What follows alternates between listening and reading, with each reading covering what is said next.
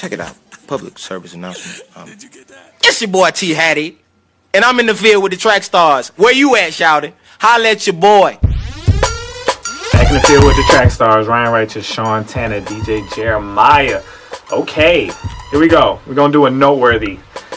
This one is interesting, man. We get Noteworthies a lot, and sometimes we get ones that are like, oh, we got to do this right away. This is kind of serious. This person needs an answer right away. So this is an emergency Noteworthy.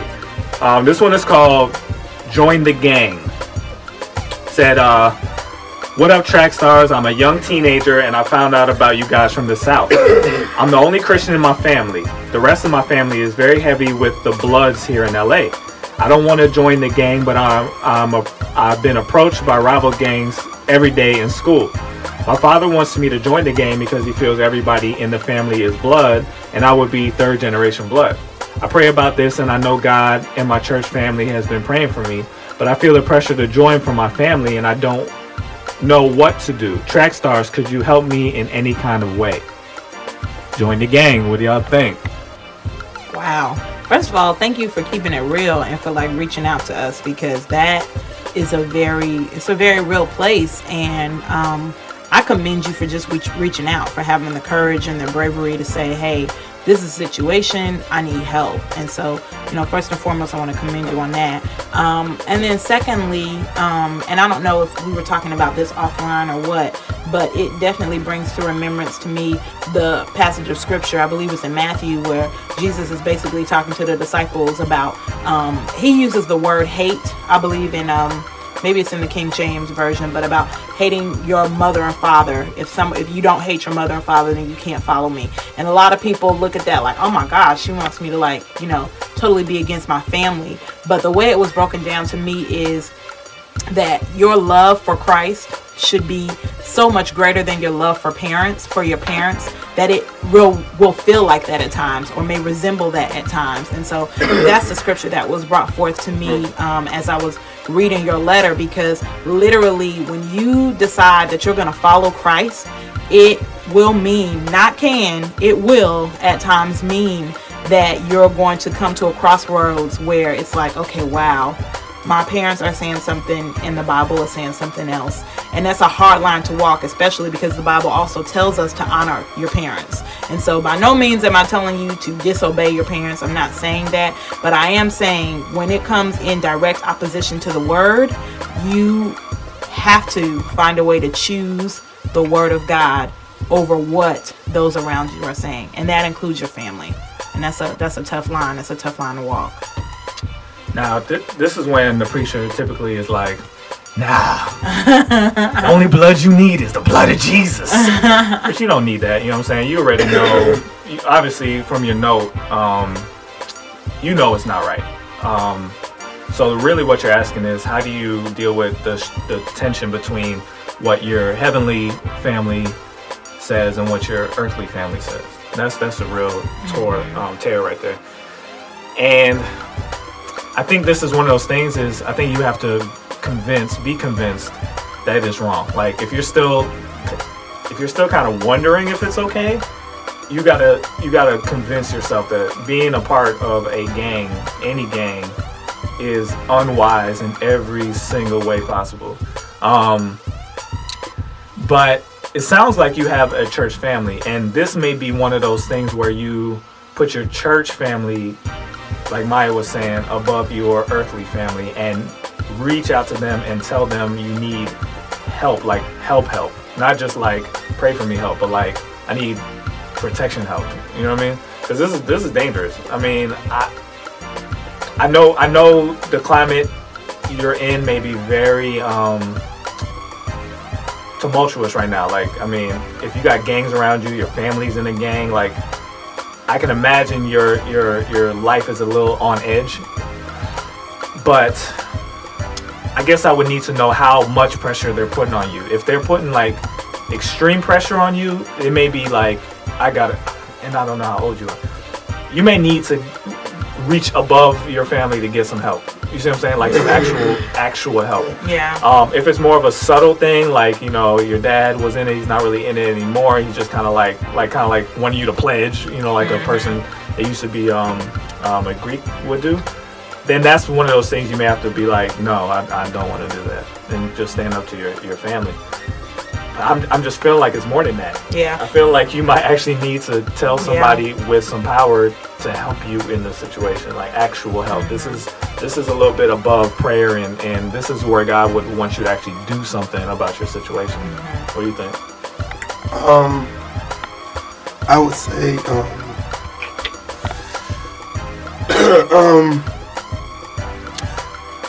once you in, it only takes a miracle to come out. Yeah. So I think, like you said, like church family has to really step up, because if not, you can get yourself in a dangerous situation.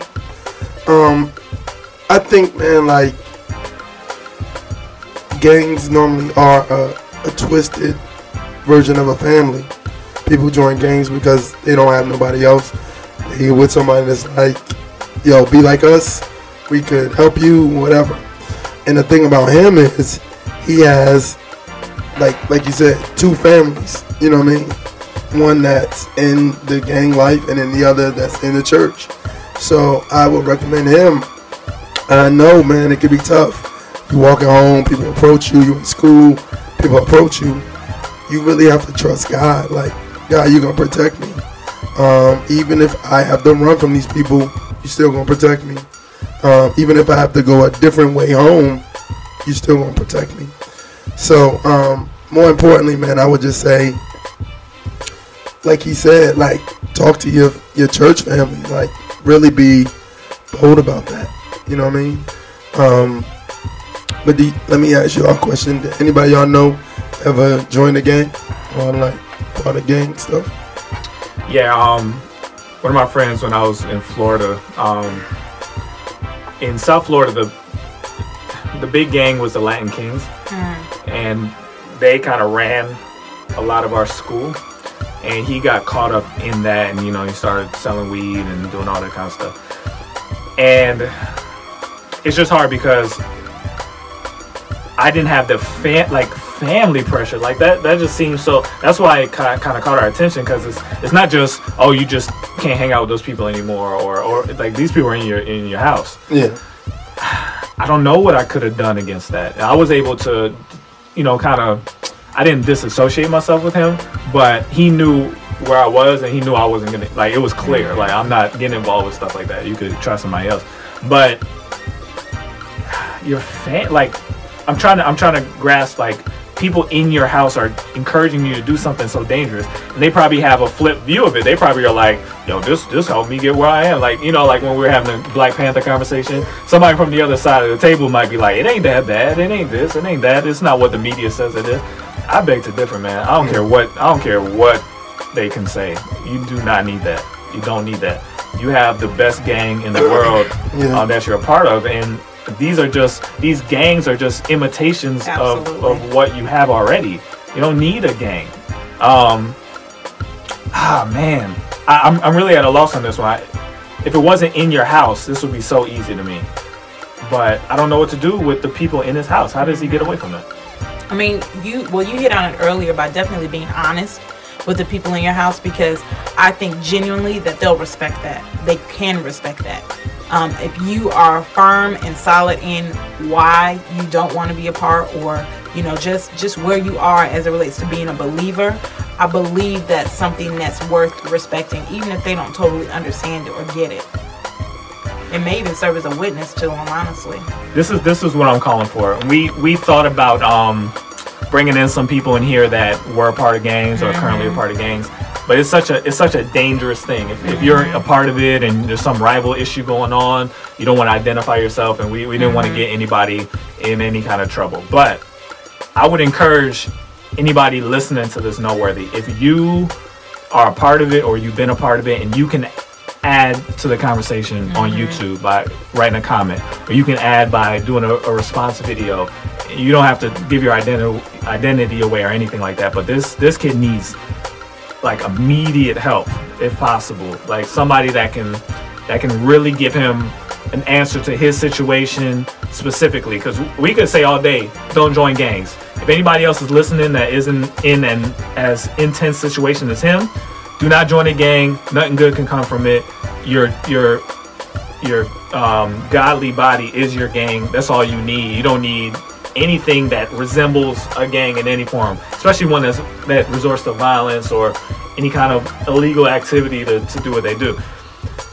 But I think he needs some extra attention. So I'm really calling on the listeners, man. If you have any insight into this, please respond to the kid that wrote this note. I don't know how old he is. He listens to the Trackstarz, so I think he has some connection to some positive music. He's connected to a church, but his father wants him to be a blood. His grandfather was a blood. What do you do about that? This is above just good advice, like from somebody like us. He needs some special attention. I pray that somebody in your church can intervene into your situation with more than just words and hope you live right or whatever. You need some actual help, and I hope that once you get out of your situation, hopefully you're not as young as I think you are. Hopefully you're at a point where you can soon leave your situation. I would love to hear your story after all this is done. If in any way you could give us a follow-up, we really are concerned about you. Like, seriously, when we saw this note come through, we were like, yo, we got to do something now. My sister was really concerned. She responded and she was like, we got to get him help right now. This is serious to us, so please, if you can write another note or reveal who you are in some sort of way so we can pray for you and actually talk to you and see if we can actually get you some real help, because sometimes this is beyond noteworthy. Like, you need actual help, and we want to help you with that. So, what do y'all think? What if he's like afraid? Yeah. I mean, because that could be something too, like, because I don't know, would you consider his welfare at stake? I don't know. I mean, I'm impressed that he's able. I mean, he's able to go to church. He's able to listen to our show. Like, he has a lot of leeway. It looks like. So I hope it's not as dire as I'm afraid it is. But your dad. This is your dad. I just.